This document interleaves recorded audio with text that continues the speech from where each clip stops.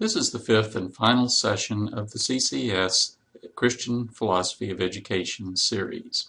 I hope this has been helpful to you. In this session, we're going to take a look at some current issues in education, just kind of briefly giving our perspective, giving some insights, hopefully based upon a biblical philosophy of education. So I hope this will give you some helpful thoughts. First, let's think about the issue of public schools. After all, we're involved in a Christian school. We're involved in Christian education. So how should we as Christians think about public schools? Well, first, remember what Deuteronomy 6 teaches us, as we've seen before, that education is the responsibility of the parents. God commands fathers there to teach their children diligently, and so on.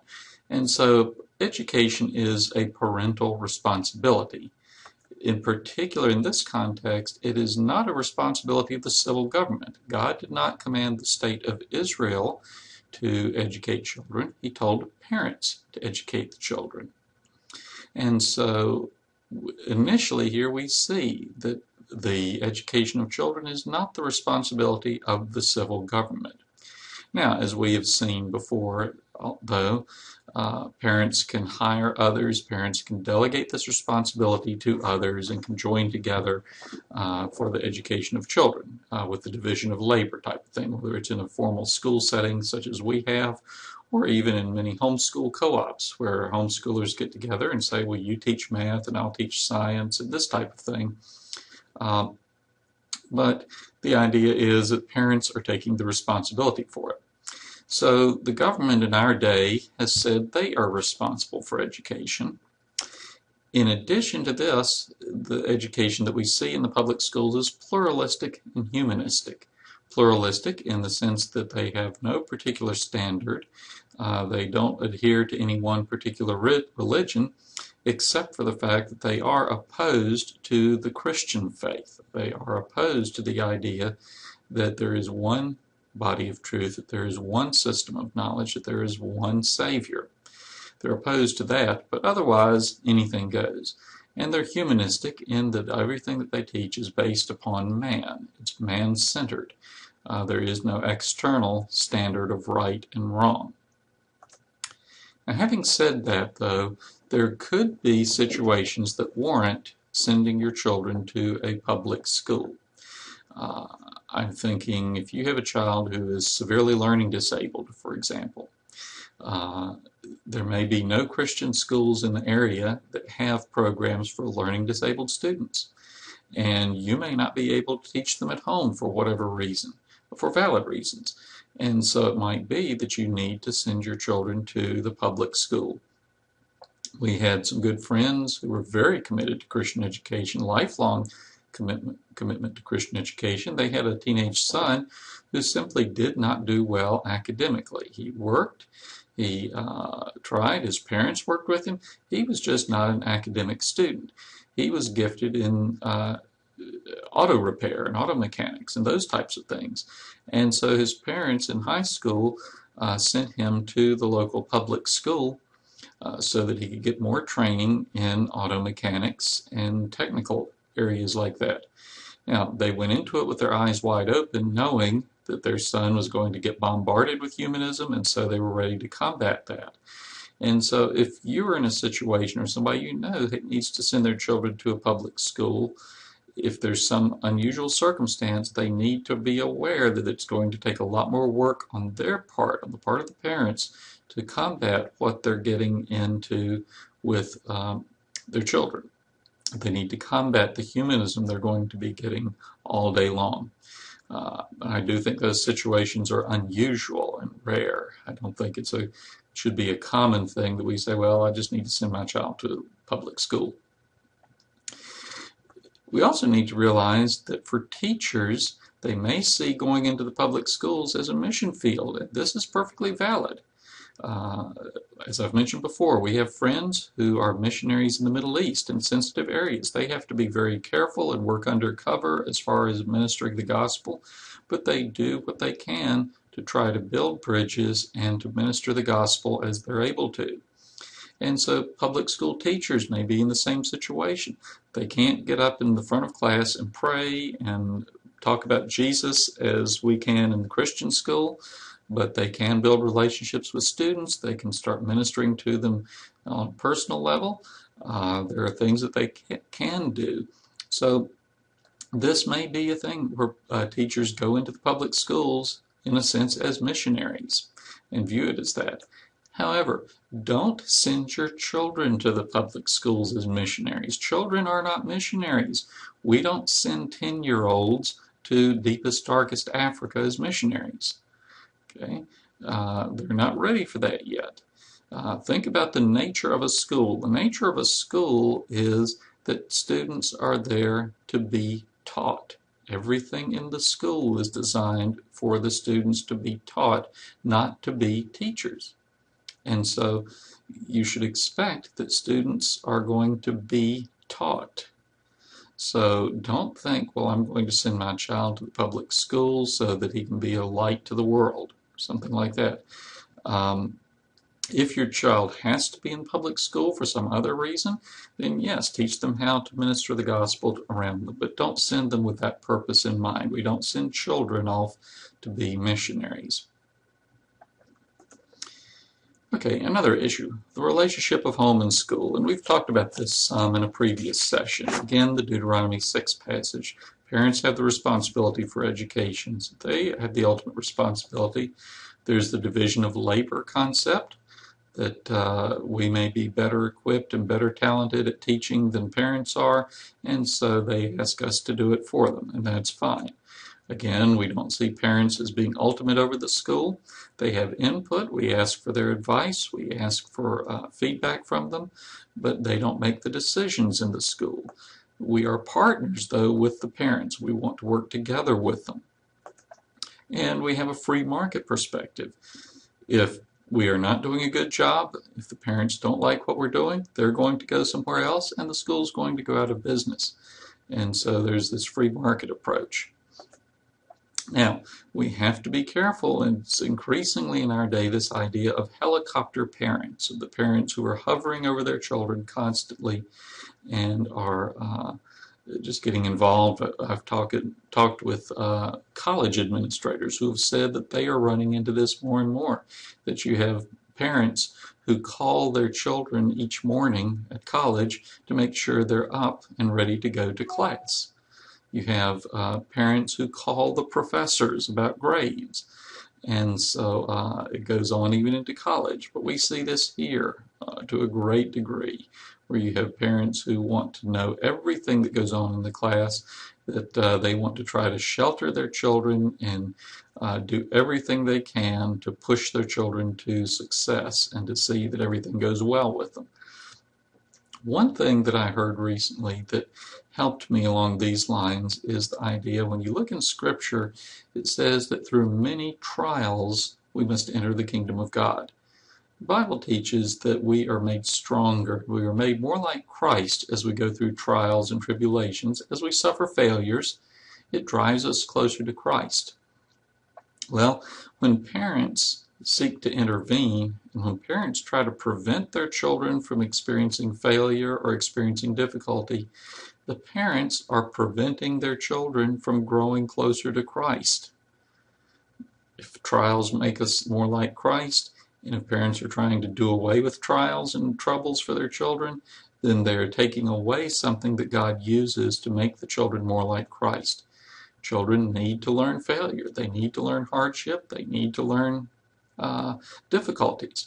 Now, this doesn't mean that we just go out of our way purposely to make life miserable for the students, but it does mean that as they are challenged, as they are working, and they come across something difficult, this is something that can cause them to grow spiritually. So this is one way to approach the idea of helicopter parents. All right, another issue. No Child Left Behind. In the last couple of decades, or past number of years, especially since the George W. Bush administration, you had this public school initiative, No Child Left Behind. And there were some things that were good about it because there was an expectation of results. As administration looked at public school settings, they saw that children were graduating and were not learning, and so they wanted to put into place measures to see that the children would learn. They expected results. They wanted the schools to demonstrate this, and there would be consequences for the failure of schools if they didn't demonstrate adequate yearly progress. Then the schools could come under various sanctions, including having the whole school board dismissed and the school taken over by the state. And so there was some accountability there to show that they were getting results. So that was a good motive that they had. The problem was how this ended up being worked out. There was a problem particularly of high-stakes tests. High-stakes tests are tests that students take. Sometimes it's just one test that determines their entire future, or it determines the entire future of the school. So that you have the student's performance on one test ends up deciding whether a school is going to be placed on probation or not, whether they're going to lose funding or not. And this led to the case in the Atlanta public schools of teachers changing the marks on students' tests, of teachers cheating so that their students would get higher scores. But also the idea of high-stakes tests, even apart from No Child Left Behind. You have, in the public schools, a lot of times you have exit exams or end-of-course tests, where the student can go through the whole class and then they have to take one test at the end to see if they pass the class or not. Well, some students don't do well on tests. That's just the way it is. That's the way it is. Some students, they might have the flu that day, or they might not be feeling good that day, or something might have happened at home where they don't do well on the test. And if everything rides on that one test, then they're in trouble. So we don't like this idea of high-stakes tests. Even with the SAT, for example, and for college entrance, you can take it several times, and we encourage students to take it several times, rather than saying, okay, it all depends on one test. The solution to deal with the problem of expectations and of having results, again, goes back to the free market. If there's a true free market, if parents really can choose what school they want their children to go to, they're going to choose the schools that are doing well. And if a school is not doing well, parents will choose to go somewhere else. So if there are true options for parents, that will deal with this whole issue of needing results. Next issue, Common Core standards. This is becoming more and more prevalent. It's something that we are looking at as we look at our curriculum. Some things that are driving, as you've heard, the Common Core state standards is how it works out. Some things that drive this is a desire for consistency. Educators have found that different states have different groups of standards for what children should be learning, and they find that their standards differ from state to state. And so a child might be learning two-digit multiplication in third grade in one state. They go to another state and they don't learn two-digit multiplication until fourth grade. So the child has to sit through learning it again. Or if they move the other direction, the child never learns two-digit multiplication. And so with the consistency and also with increased mobility of our society, where students do move from one district to another, from one state to another, there was a desire that the standards should be consistent so that a student who's in third grade in one state is learning the same things that he's learning in third grade in another state. There's also a desire to reduce the number of standards. If you look at some of the lists of standards for public schools in some states, people have said that it would take 20 years to teach all of those standards. Or for one particular grade level, it might say that the fifth grade standards, the things that are covered there that students are expected to learn, it would take teachers 3 years to teach what is expected in fifth grade. And so the standards are just very unworkable and unwieldy. And so the Common Core Coalition came together to say, how can we reduce this to what is essential and what is most important? Now, these standards are not federal standards. It's not a national curriculum. It's not a national set of standards. There's an organization, the Common Core Standards Coalition, that developed these, and then different states have had the option of adopting them or not adopting them. As it turns out, about 46 or 47 states have adopted them, but it's not a national, federal type program. The Common Core standards are focused on college preparation. In fact, they have talked with teachers, college professors, and have said, what should students know when they come to college? And so they designed the standards around that. So all the way from kindergarten through 12th grade, the focus is how can we prepare students to enter college.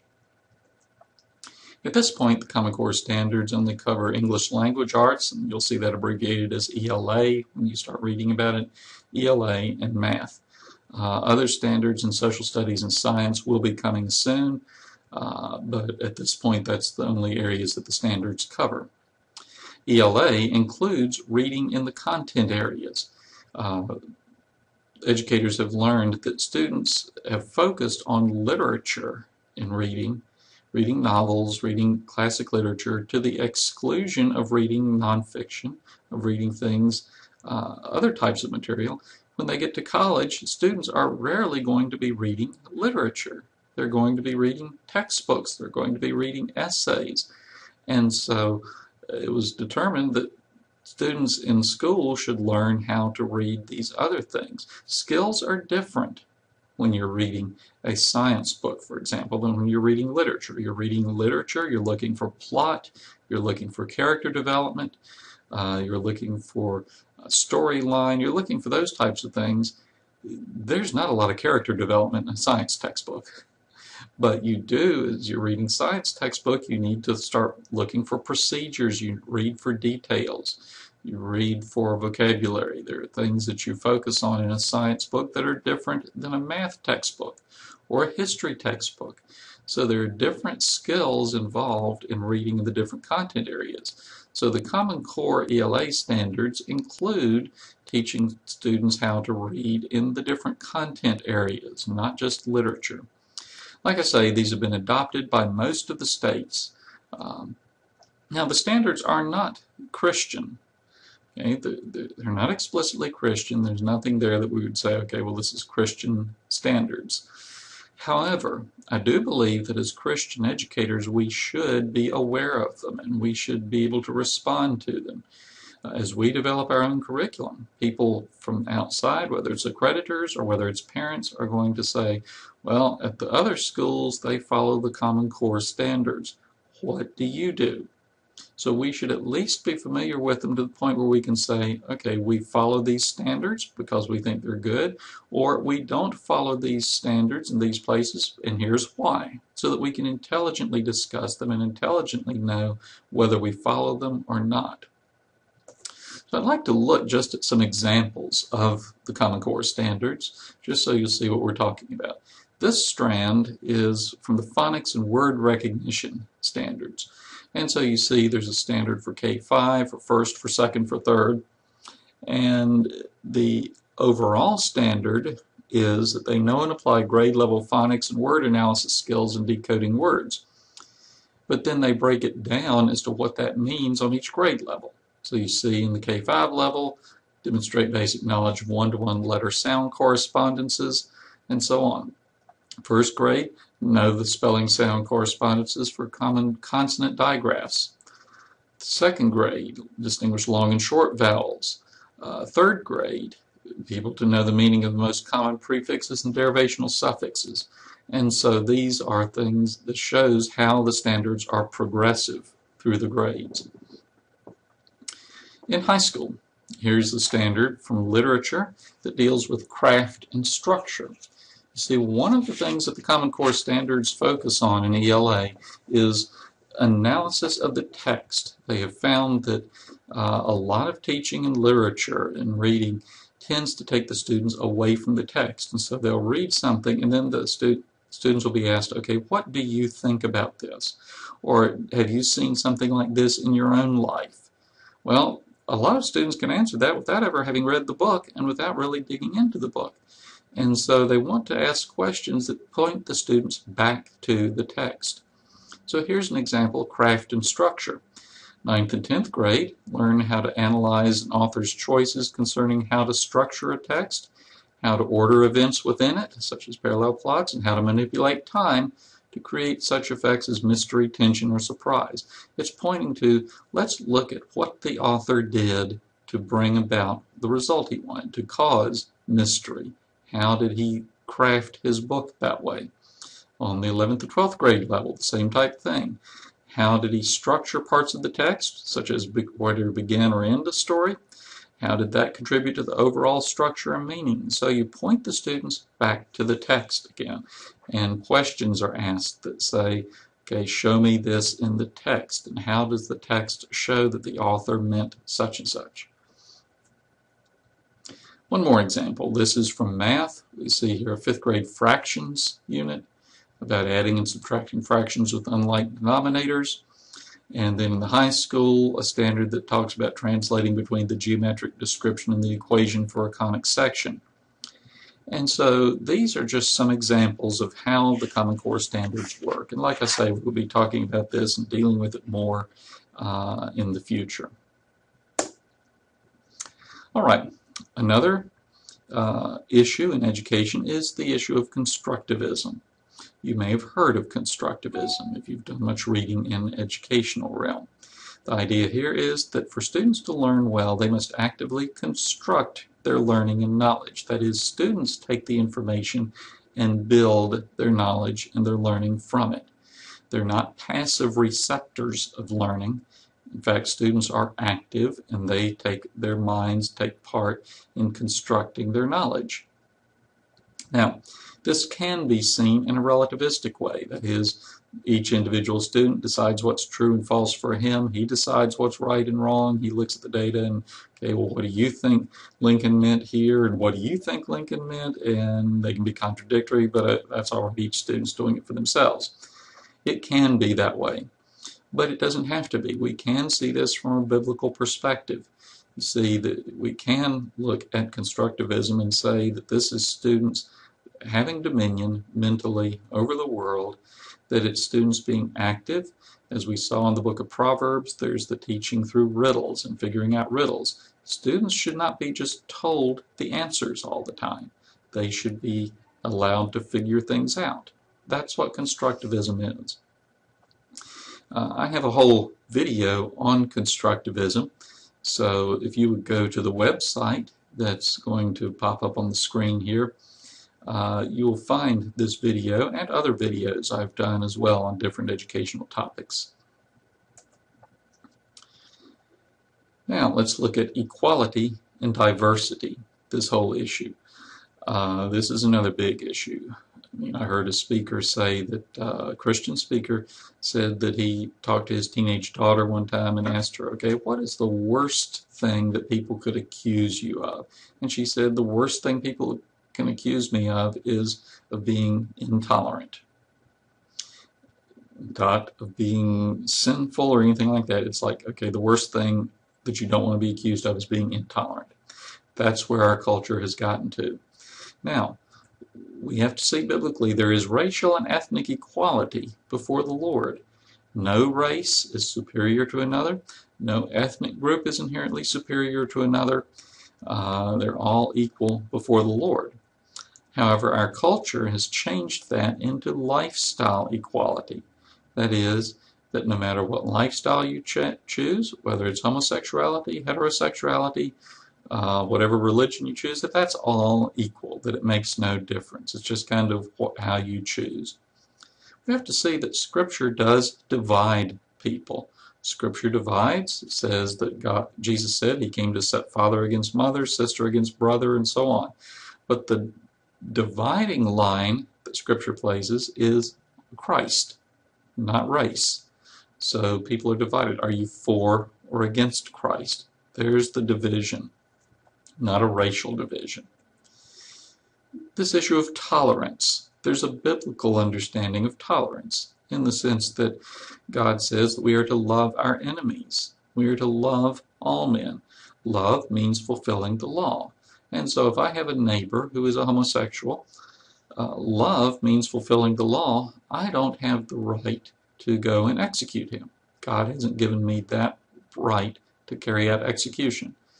In fact, I am to show love, I'm to show kindness to him, I am to bring the gospel to him, but I'm also just to show kindness as Christ has shown kindness to me. That's biblical tolerance. Unbiblical tolerance is just saying, well, that homosexual is just as good as I am. That there's no difference between his lifestyle and mine. And if I try to tell him that he's wrong, if I try to tell him that he's sinful, then I'm being intolerant. That's an unbiblical view of tolerance. Tolerance does not mean that we look at everything as equally valid. Tolerance means that we treat others as God treats us, with compassion, with kindness. We treat them according to what the law of God says. Okay, I'd like to thank you for watching these videos. This is the conclusion of our series. I hope this has been helpful for you. For those of you who are teachers at CCS, this is just one portion of the requirement for your Philosophy of Christian Education requirement for your certification. You also have a paper to write, you have several books to read, and there's a form to fill out when you've concluded all that, and you can find all those resources here on the iTunes U site as well. So be sure and do those. If you have any questions about this or anything, be sure to contact me. My email address will be popping up on the screen, and I would look forward to hearing from you. So again, thank you for watching this, and may our Lord be glorified.